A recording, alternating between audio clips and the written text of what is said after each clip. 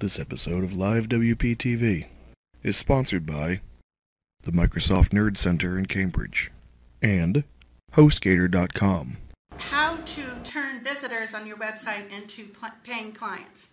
And we're going to talk about mostly strategy.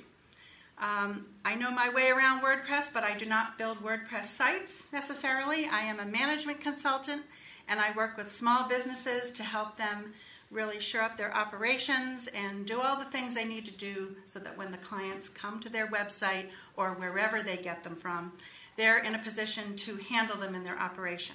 And we'll talk about how you do that in just a minute.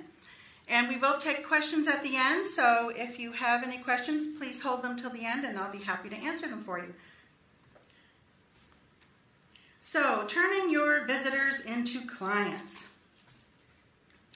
There really is a process to this, and there are no shortcuts.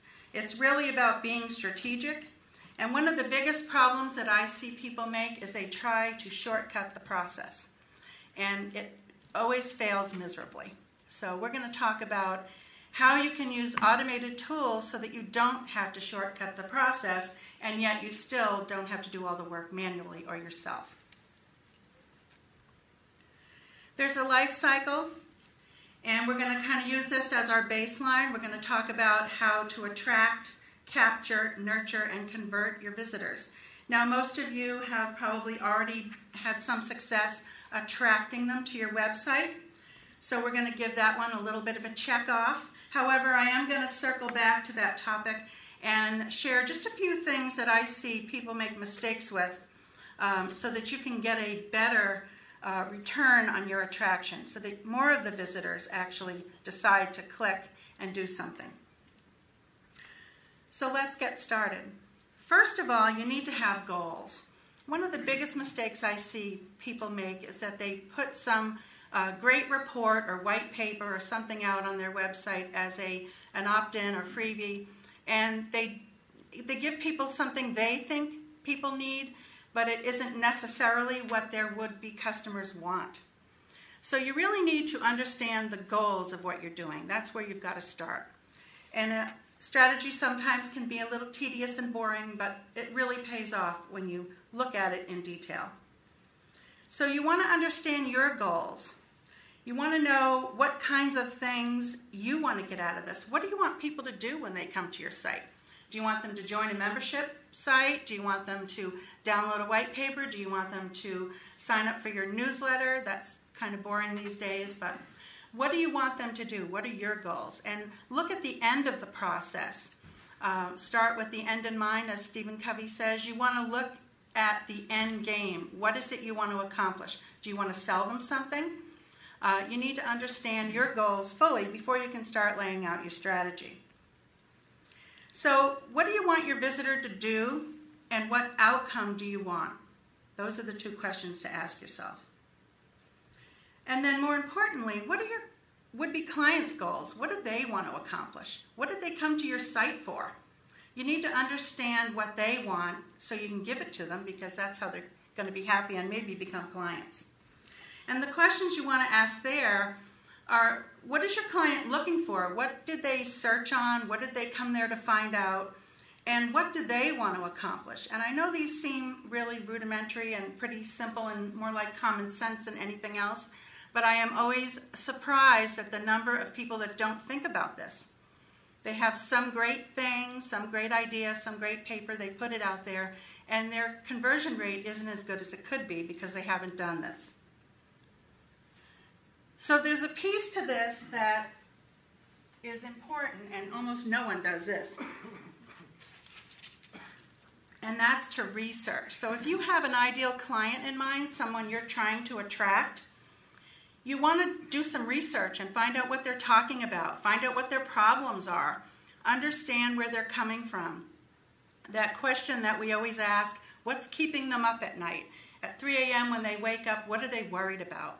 And there's some really easy research tools you can use that are readily available to help you find this information quickly so that you can tailor what you're providing to the problems that they're trying to solve. My favorite one is Amazon. You can go right out to Amazon and Google your topic, or Google a problem you think they have, and see how many books have been written about it. How recent are they? How are they selling? If they get lots of stars from people and good reviews, read the reviews. Find out what people are saying about it. What problem did it address? What did they get out of it? There are huge clues out on Amazon for you to get some research about what your would-be clients want. Another good place to look is any of the groups, LinkedIn groups, Facebook groups, any forums, anywhere where people hang out that you would like to attract to your business. How many people in the room are business owners? Okay, most of you. So what business owner doesn't need more clients? Is there anybody in the room who doesn't need more clients? No. So doing this research makes it so much easier to attract the people you want to attract because you begin to understand what it is they need. SurveyMonkey is another great tool that you can use. It's very inexpensive to even buy results to a survey. So if you create a few survey questions and keep it small, 10 questions or less, go out and do your research and then test it primarily by doing a survey yourself. Ask a few questions, and you can pay to have people in a certain demographic respond to your survey. I've done it a few times, and it's amazing. You spend whatever your budget is in like 5 minutes. You have hundreds of responses, which is great because then you get the information right away and you don't have to wait. So I love doing primary research when you're about to launch a new idea or a new product. It's a really key thing to do, and it's so easy with SurveyMonkey. Anybody use SurveyMonkey in the room? Right, some of you have. That's awesome. So that's what I wanted to say about Attract, because I think people make the mistake of not doing the research, and they put things out there that aren't necessarily what the client wants. You need to be in a position to anticipate what they want. That you're going to hear me say that word so many times tonight. It's not about what they need.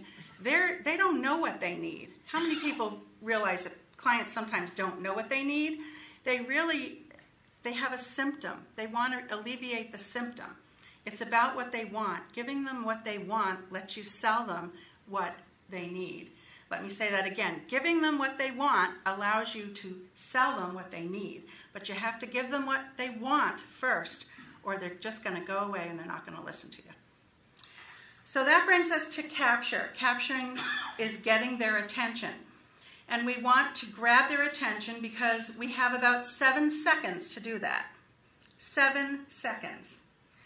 That is the time it takes for someone to make a decision about whether or not they're going to stay on your website, whether or not they're going to click that opt-in box, whether or not they're going to listen to anything you have to say or read anything. Many of the the websites that I see today are very wordy, and there's no way somebody can get to the meat of the matter in 7 seconds. So you've got to have something that grabs their attention right front and center and helps them make a decision whether or not they're going to go on. And if it's a long paragraph, it probably is going to get clicked off because they just don't have time. We're all busy.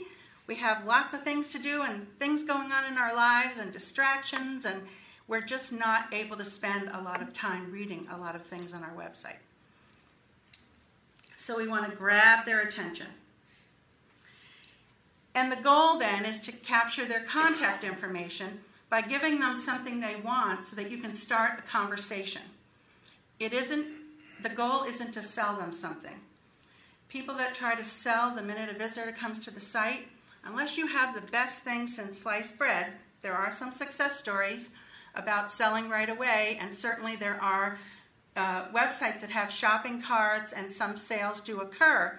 But the chance of somebody actually buying what you have and paying money right away before they really know much about you is slim to none. There's about 7% of the buying public out there that are ready to buy what you have. 7%. The chance of that 7% ending up on your website and buying, it happens, but you've got to get to that other 93% that isn't quite ready to buy, and that's what we're going to do in this conversation that we're going to have. So your goal is to get their information so you can have a conversation. And there's a direct correlation between how much information they're willing to give you and what they see the perceived value of what you're offering as. So if you're offering, some 25-page white paper they know they're not going to have time to read, they're not going to see that as valuable, and they're not going to opt in, perhaps.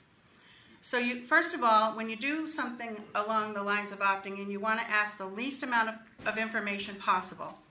So if you can get away with just first name and email, that's the acceptable norm. Most people will give you their first name and their email. Somehow they think that's being anonymous. It's not, but, but that's the perception. So when you capture them with something they want, you want to make sure that it solves a problem they want. Here I go with my wants. They want to solve. Because if it's something they need to do, but they don't want to do it, not going to happen. Give them information they want to have, that they're seeking, information that they need, or help them do something that they really want to do. It's the perceived value that counts.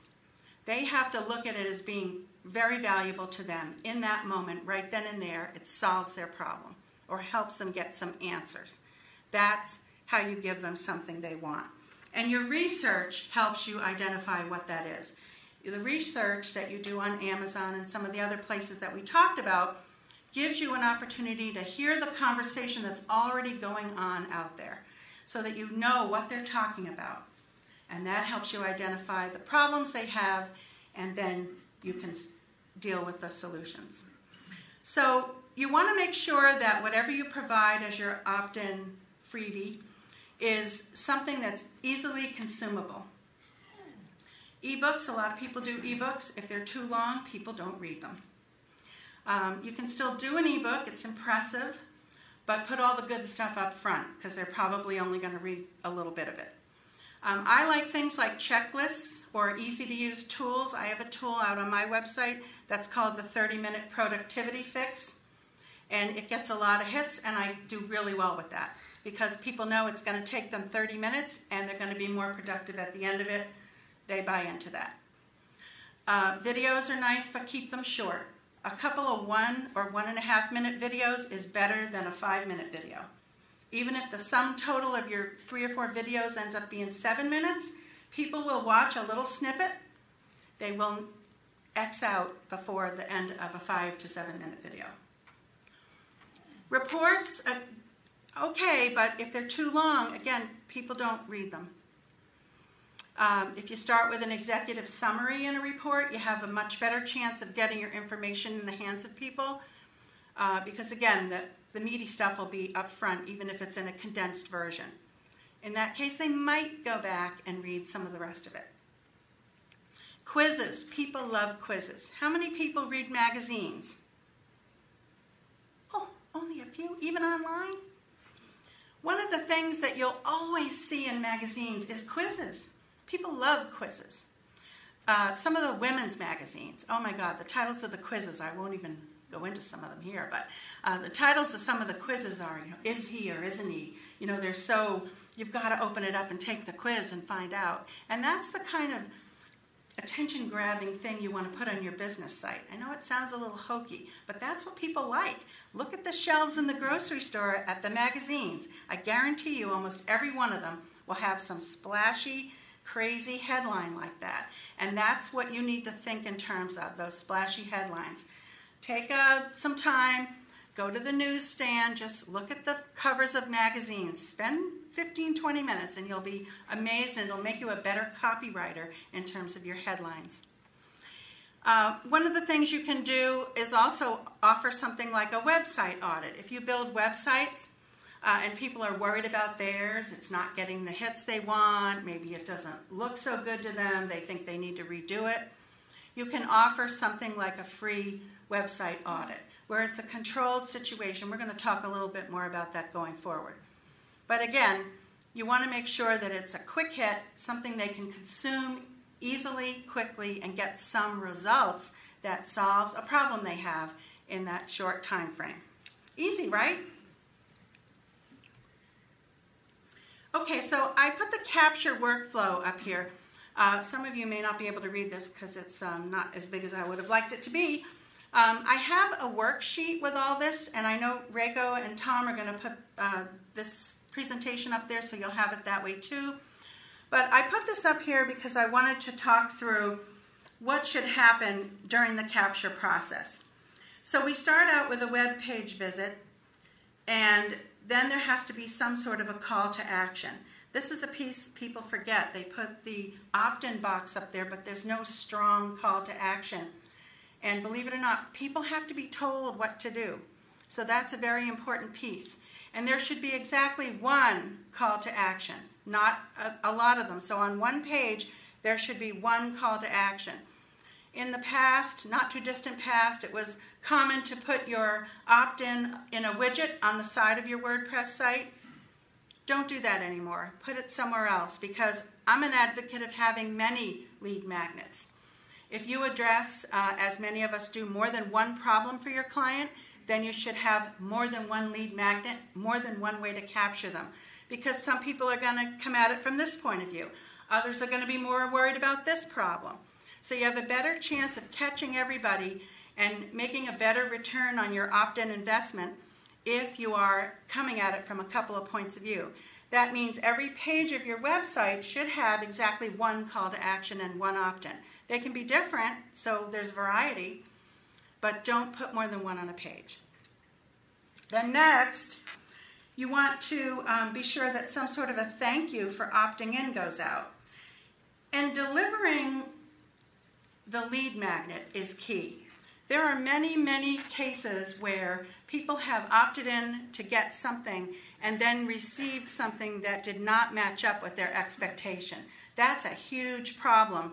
And frankly, it has made it more difficult to get people to opt in for things. So make sure you have integrity in what you're saying and what you're delivering.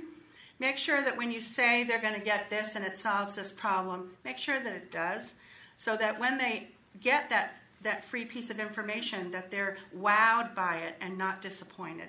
That's huge, because you will lose your credibility and their trust, and that will be the end of that relationship.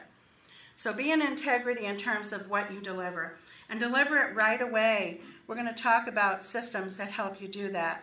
So there's no delay. When I opt in, I want to get that right away. I don't want to have to wait for it to show up in my email some number of hours later.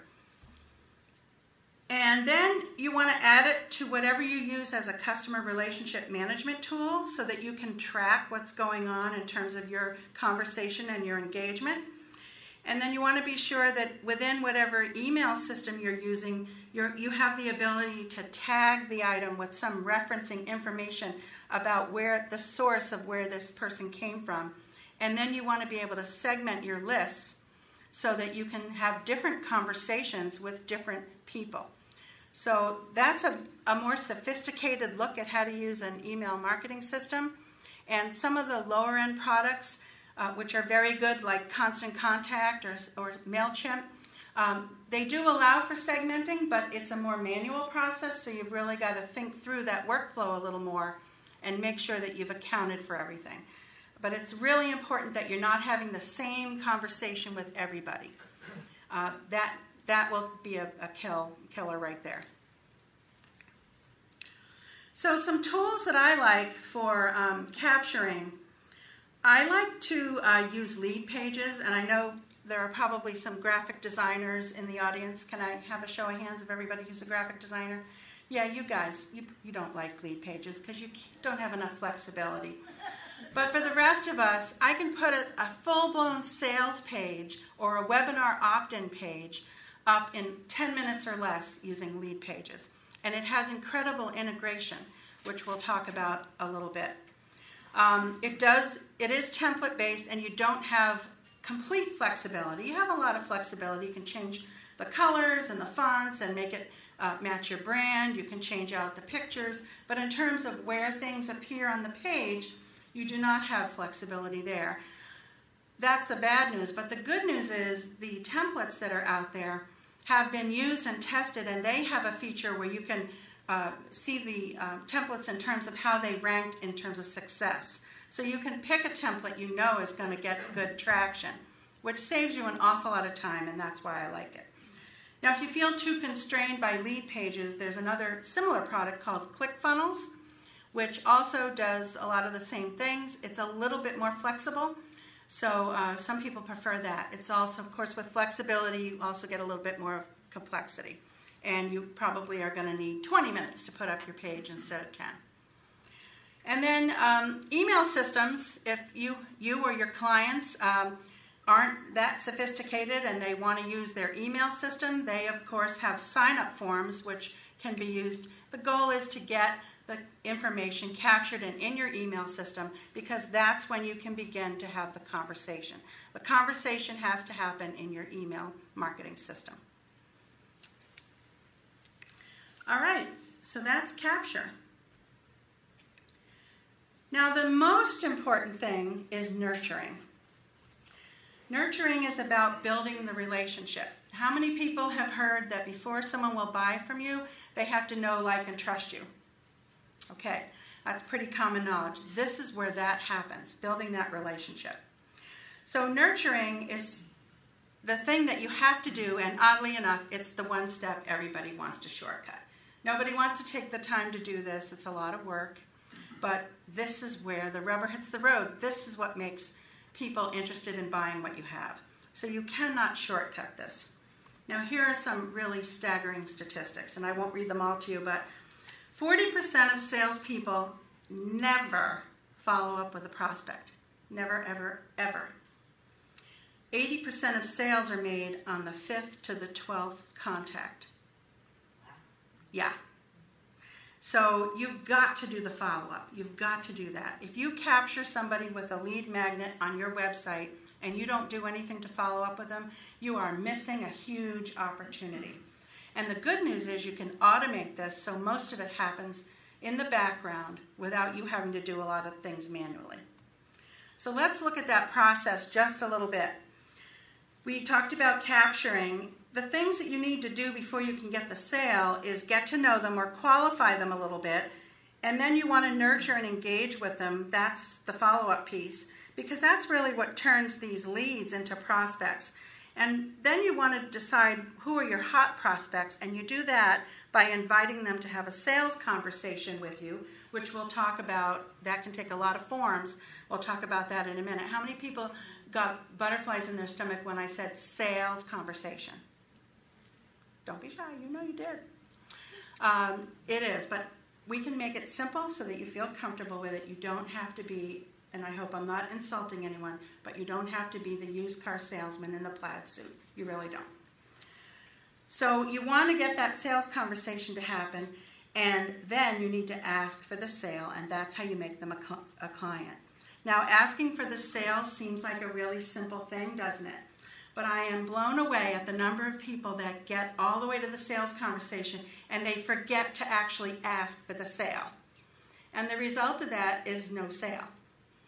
So, great conversation, thanks for meeting with me, awesome, oh, your products are great, I love them. Whew, nobody buys anything. And it happens a lot, believe me.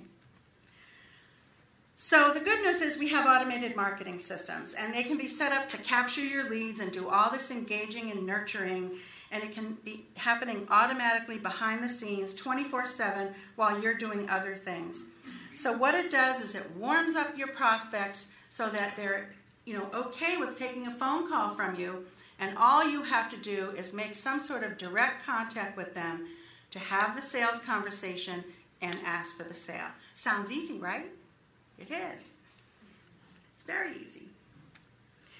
So you have a conversation to build the know, like, and trust factor. And you need a strategy to do that. You need to refer back to the goals that you established in our discussion earlier. And you need to figure out what to say, how often, and how long you have to talk to them before they're going to be ready to buy. What to say we'll get to in a minute. How often is a function, and how long you need to have the conversation, is a function of two things. One is, what is the price point of your product? If it's low, then you can have fewer touches with them, and you can ask for the sale earlier. If it's medium or higher, you need to have more nurturing going on before they'll be ready to talk with you about buying. The other piece of it is how complex is what you do. If it's simple, then again, you don't need to talk too much before you can get them to have that sales conversation. But if you're buying a home or doing some complex financial transaction or something of that nature, they're going to want to talk about it a little bit longer than they would if they're just buying a customized pad of paper for their office. So it really depends on the complexity of your product and the price point. That determines how long and how frequently you need to talk to them during this conversation. And remember, this whole purpose of this is to warm them up so they will take your call. It's to get rid of that old cold call, because those don't work. And again, here's a process, which I know you probably can't see very well, but you'll get a copy of this. We do the opt-in, the thank you, we delivered their lead magnet, and now we've passed this information back to our email marketing system, and this sequence starts, the one that's vertical. And we want to do things like maybe if you're building a website for them, let's use that example, we want to do things like help them understand where they can go to get their web score. How does that help you? Well, they find out it's not very good, so then they're going to be interested in talking more to you, aren't they?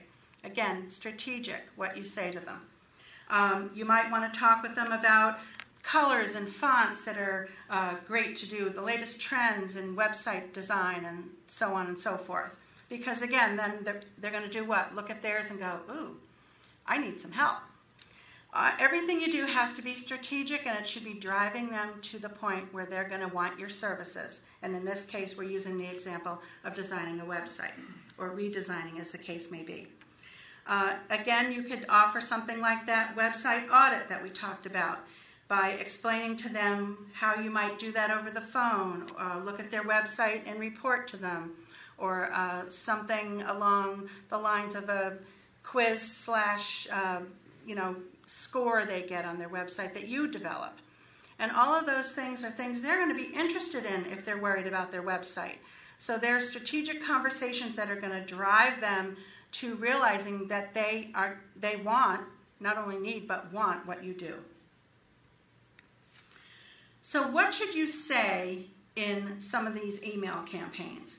You want to always make sure that you're providing good, valuable content, and you want to try and present it in words that the client uses. So again, that research is key to understand how they're talking about it. One of the things that we suffer from as people that are more technical, and we have lingo in our industry, don't we? We have WordPress lingo and we have technology lingo, and sometimes our clients don't respond to that. We need to be talking in their lingo. So you need to understand how they refer to it. And use those terminology. Even if it just about kills you to say it in those words because you know it's not right, that's what they're going to respond to. And it has to be all about them. It has to be all about them. You're trying to solve their problem. It's articles, tips, resources, frequently asked questions is a huge place to go for good fodder to put in email campaigns, things that clients have asked you in the past. Everybody wants to know if one person asked you that question, there are other people out there that would like to get that answer. You want to make sure that it clarifies or even solves their problem. And a lot of times clients will say to me, well, if I put stuff out there that solves their problem, why will they hire me? Well, the reason is because they won't solve the problem themselves, but they want to know you can. And they want to know it's solvable, and they will call you to solve it. There are going to be a few do-it-yourselfers, but most people out there want help. They don't want to do it themselves. So don't ever be afraid to give away your good stuff, your best stuff. That's what's going to sell people. Give away your best stuff. They will come to you, and they will ask you to help them with it. Paint possibilities. It's one thing to talk about what's wrong and their pain and address those needs, but after you get them so depressed about, let's use the website example, after they're so depressed about the way their website looks, man, you got to paint the possibilities with, you can do this, and it's possible to do that, and it's easy, and blah, blah, blah. It doesn't cost a lot, because that's when they're going to get interested. And finally, help them get to know you better, and that's sort of a byproduct of doing the rest of this right. That's a byproduct, because they will hear your voice, they will see your expertise. They will identify you as somebody that really wants to help them and knows their stuff if you do this right. Now, as important as what you say is what you should not say. You don't want to be talking about you. They don't care about your credentials, they don't care about your products, features, the stuff that you sell, your promotions, your sales, your pricing. They don't care about any of that. What do they care about? Can you solve my problem? Do you understand my problem, and can you solve it? That's the only thing they care about. And it's the problem they think they have, remember, not the problem you know they have. You can get to that later. First, you got to get your foot in the door. It's all about them. So you need to come up with a sequence of emails that address these issues. And remember, we talked about the frequency, how often you need to say something. That might be a couple of days. In the worksheet I'm going to share with you, there's a formula in there for figuring out how frequently. And a lot of times people will ask me, well, I've heard people don't like to get emails. They just delete them. How many people feel like emails just get deleted and people don't even look at them? If you're going to make a decision about whether to read an email or not, what do you have to do? You have to look at two things. You have to look at who it's from, and you have to look at the subject line to make the decision whether or not you're going to read it. If your subject line is killer, you've done your job, even if they don't open the email.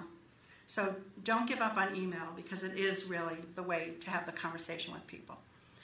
They might put it somewhere where they'll look at it later. Maybe they will, maybe they won't, but your subject line is key. And then as you send these emails, you don't want to pester people. You want to make sure they're valuable. You want to space them out a little bit, and you never want your campaign to go over 45 days. And again, that's a function of the two things we talked about. How complex is your product, and what does it cost? If you have an inexpensive product or service, or a low-end thing you're offering first, maybe your sequence is only going to be 21 days, a couple of weeks. If it's a medium-sized thing, maybe it's 30 days. If it's a big financial transaction or selling a home or something more complex, then maybe it's going to go the full 45 days. But you don't ever want to go out much longer than that. 30 days is usually the max. At the end of the campaign, you want to be able to pick up the phone and know they're warmed up and they will take your call. And they may not take it the first time, but just because they don't answer the phone the first time doesn't mean you shouldn't call them back. Remember, follow up, follow up, follow up. So it's important to know what to do when you make that call. When you make the first call and you don't get anyone on the phone, you don't leave a message. You just hang up and try again another day. If you call 2 or 3 times and you still don't get them, then it's okay to leave a message. If you call and leave a message, people can ignore you. So you want to be sure that what you do is actually get that person. And give it 2 or 3 tries before you get to the point where you don't, you can leave a message at that point. All right, so let's talk about some of the tools for email marketing. On the lower end of the scale, we have Constant Contact, which is very well known. It has sign-up forms. It does tagging and segmenting, although manually. It's an okay option if your client has a low-end budget. So is MailChimp. MailChimp, there's even a free version, but I would caution you, the free version does not use autoresponders. How many people know what autoresponders are? Okay, good. That's what helps to make this whole thing automated.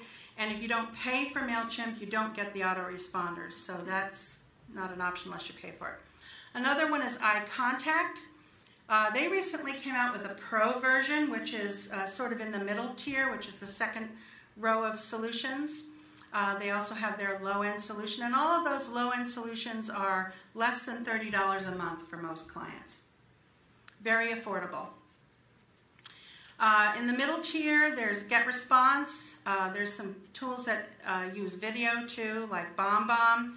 And my personal favorite, which is Hatchbuck, which is not a very well-known email marketing system, but it's elegant and it's easy to use, and you can build things in it very fast. It works very well.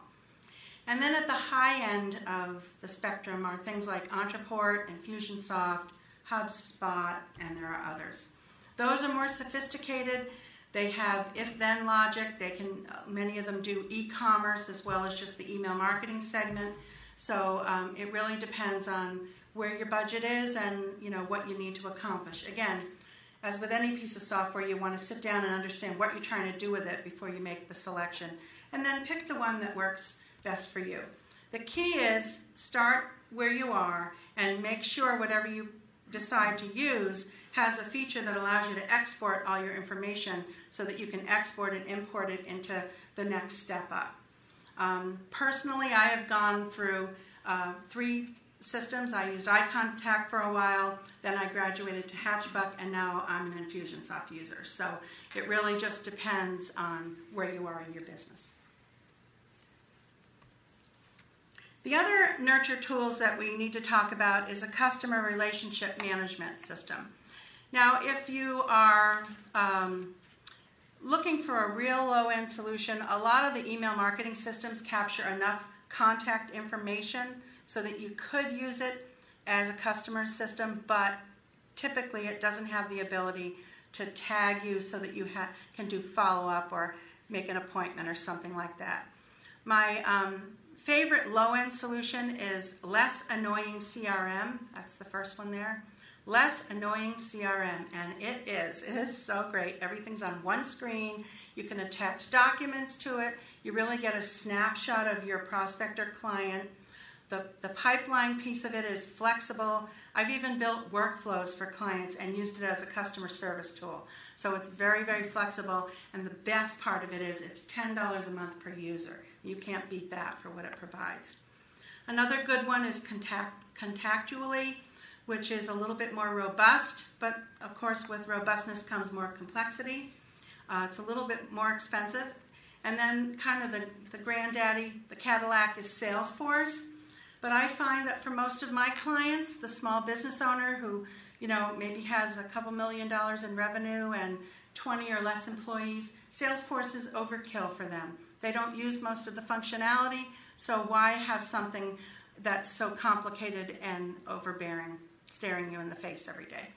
The key to these systems is to keep them simple so that you use them. When they become complex, people get nervous, they stop using them, and then they don't benefit anyone. Okay, so that's nurture. Lastly, we want to talk about converting, and you must have a direct contact conversation with a prospect to convert. You cannot do this automatically. You have to have a conversation in a direct manner with them. But it can take many forms. It could be that website audit that we talked about if you do websites. It could be anything. I do what I call a More Freedom Now coaching call for my CEO clients who are like pulling their hair out because their operation isn't scaling the way it needs to accept all the business that they're taking in. So we sit down and talk about how we get them out from under that problem. And I give them a 30-minute call, which I call More Freedom Now call, and I provide value. I give them solutions. I give them a lot of my best stuff. Do they implement it? No, they can't implement it. They're going to call me back to do that. But it helps me show what I do, and they walk away from that free call with some good, valuable solutions. Now, your sales conversation can be in person, or it can be by telephone. It can even be an offer on a teleseminar or a webinar or a live stream if you do those. You can offer on the web, but you have to have a shopping cart, credit card processing, good e-commerce, and you have to be able to write great sales copy. That's the key. And most people aren't that good at that, so you might want to hire a copywriter who can do that for you. And it is possible to sell on the web with a shopping cart. But again, you're not going to sell a $5,000 coaching package on the web probably without talking to the person. So it depends on the complexity and the price. And it must have value for them, whatever method you choose to have your sales conversation in. It must have value for them, even if they don't buy from you. They have to walk away feeling like they got something from you. You need to make an offer, even in a free sales conversation, an offer to work with you. That's asking them to buy. So you have to decide what that offer is.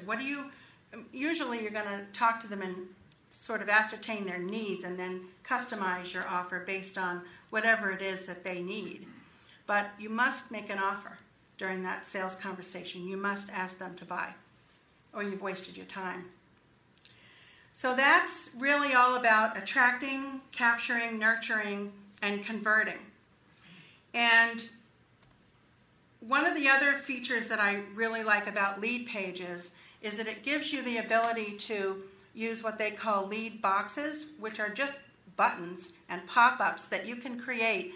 I use them on blogs. So if you blog, and like that 30-minute productivity fix that I mentioned, if you take and write a blog article about it, I put a button on the blog article.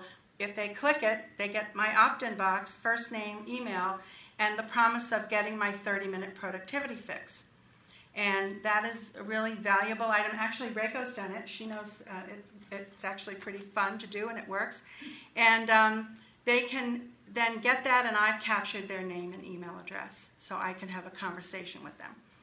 But another thing that Lead Pages does, and this is one of the reasons why I really like that tool, is it allows you to get more than just their name and email. It allows you to get their phone number. Now, I'd like you to try an experiment. I have a worksheet, as I mentioned, for this. And if you want to get the worksheet, and I promise, swearing in front of Reiko and Tom, I will not email you anything. This is just an exercise so that you, and I will not call you, okay? So this is just an exercise so you can see firsthand the kind of power that this lead digit is. So if you take out your phone and you text your success without a space in the middle to 33444, you will see what happens. You'll get a text back that'll ask you to put in just your email address, and then you will immediately get, hopefully if it works right, because I built it this afternoon, hopefully you'll get that worksheet. And you can go through all of those questions and that whole process that we talked about today, and there's also some additional things on it. So you can use that to take your clients through that or use it yourself, however you want to use it. So I invite you to check that out, and I just want to say thank you very much for having me today. Thank you, Reiko and Tom. I've enjoyed being here and meeting many of you, and that's it. Thank you.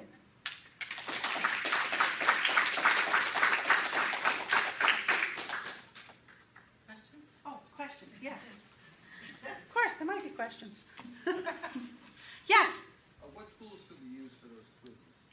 There are a number of good quiz tools out there. If you just Google them, you'll find there's a couple of good ones. They're a little bit limiting, so I like to build my quizzes on JotForm.